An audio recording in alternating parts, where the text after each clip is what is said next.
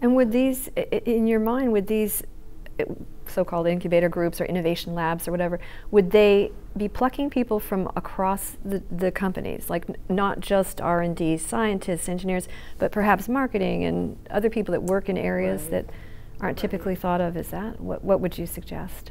Yeah, I mean, you know, the design firms have made this clear that innovation is the result of mixing disciplines together. And in fact, there's research that shows that diverse teams, whether diversity in gender, or ethnicity, or background, or experience, or discipline, right, they either statistically significantly underperform homogeneous teams or outperform them.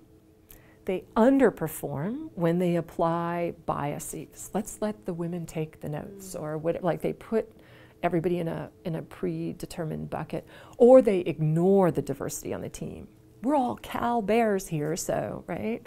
On the other end of the spectrum, the teams that outperform, they understand the diversity that's on the team. Oh, you know, you grew up in such and such country.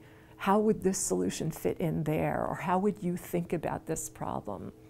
And so if you take that research and apply it to the answer to your question, you don't want a bunch of, you know, people who've been trained as mechanical engineers as the only discipline represented on your innovation team. You want to have a more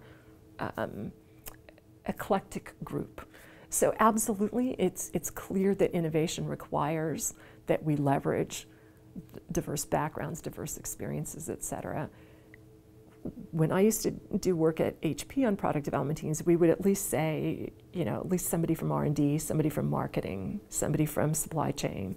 Right? So how do I make sure that all those functions are represented on the team? And you need what we call T-shaped people. This is a notion that's been around a long time. I have deep understanding in this space, but I'm able to talk across those disciplines.